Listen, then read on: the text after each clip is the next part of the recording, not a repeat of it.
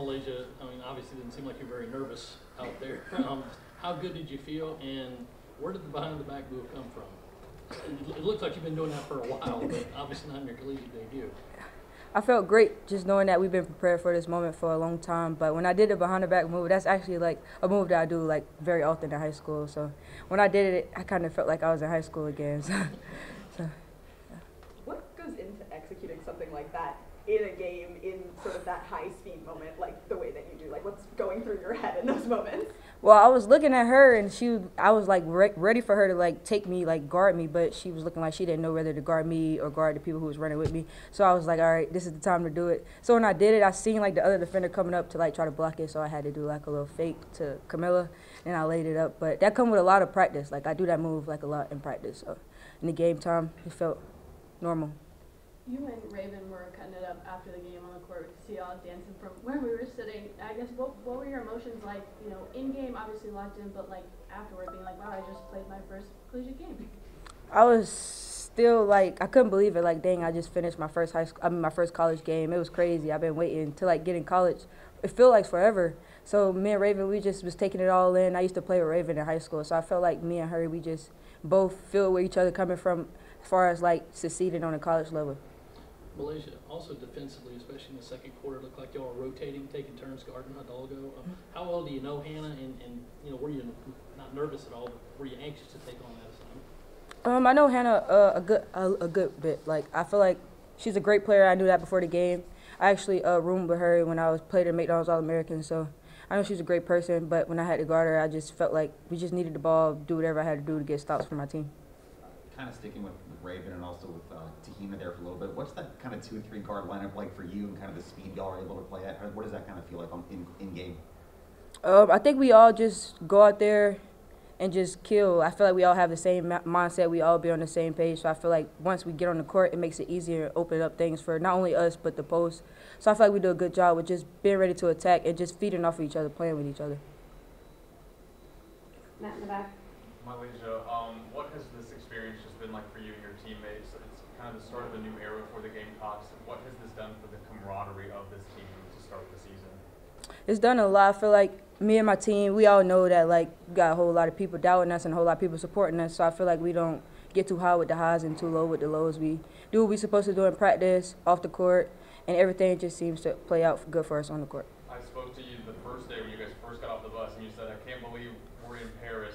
Now that it's kind of coming to an end, do you have a standout moment? I know today's pretty tough to beat, but I think it's really just going on the Alpha Tower with our team, and that was a great moment, just a great experience. I seen it on TV, but like just to see everything that I'm experiencing in person, it's just unbelievable experience.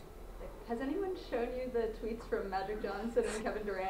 Yes, I was actually taking out the ball during the game, and the fan was like, Katie just reposted you, no cap. And I was like, oh my gosh. I was like, all right, so she's not playing. He definitely did it, but I was excited. I'm sorry. Did you look over, or did anybody told you about Coach's reaction to that kind of side patch? No, I didn't.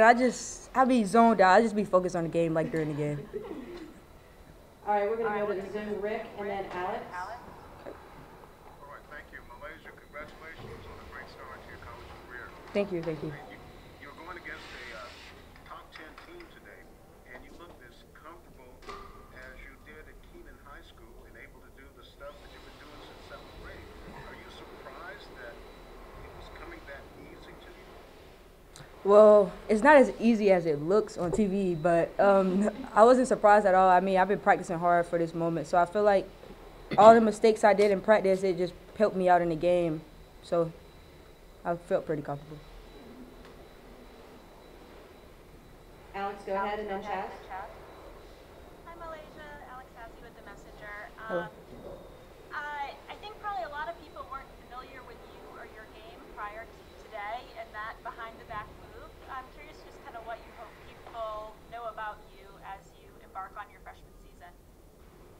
I just want people to know that I'm a player who's going to play till the end of the clock goes off. I feel like people don't know that I'm actually good on defense, so I feel like they should like know that like I work hard on defense just as well as I work hard on offense, but I feel like that move made everybody notice me, and I hope that they keep watching.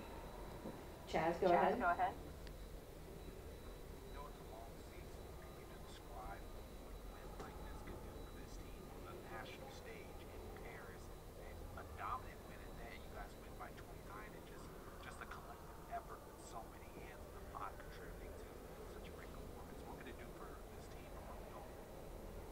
I feel like it helped us like realize that we executed what we did in practice, but I also feel like we're also telling each other that we can't get too happy because it's just game one. So I feel like we're just ready to get back home and get back to work and just get ready for our next game, which is Sunday.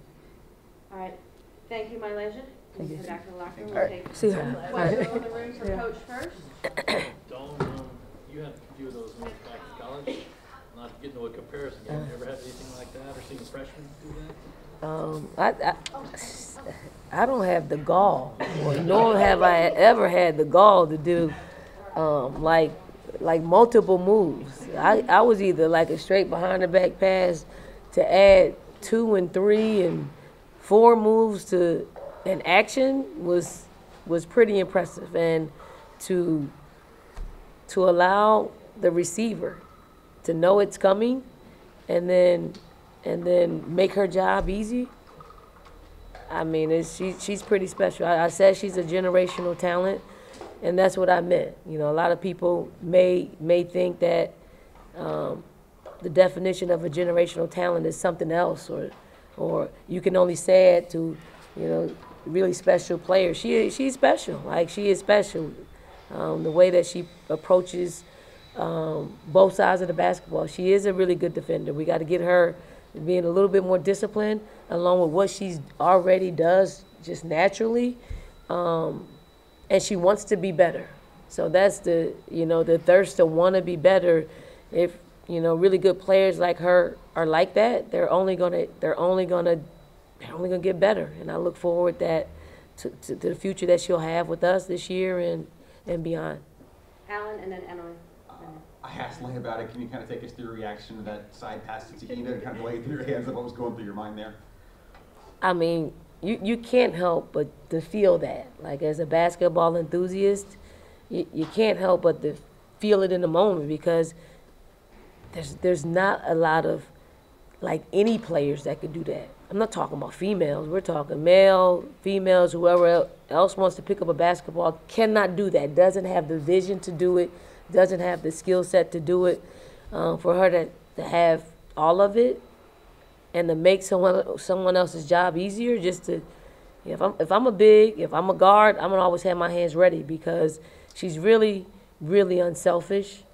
She can score a lot of points, and she did that in high school, but she makes the right play at the right time.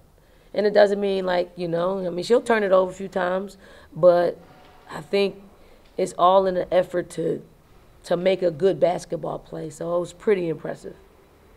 Emily, Matt, and then Peyton. I mean, to come up here with a very young, all-new roster and hang 100 points on the number 10 team in the country, just what does that do for your confidence at having this be the opener?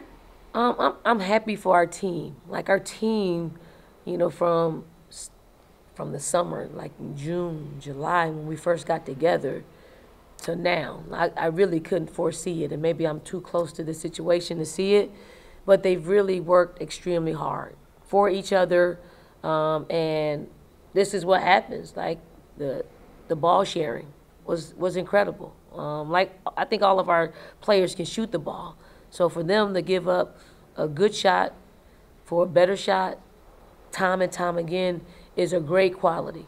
For us to be able to rotate defensively, I know we had some lapses, but for us to be able to do that in the first game of the season, I know we can get better at those things.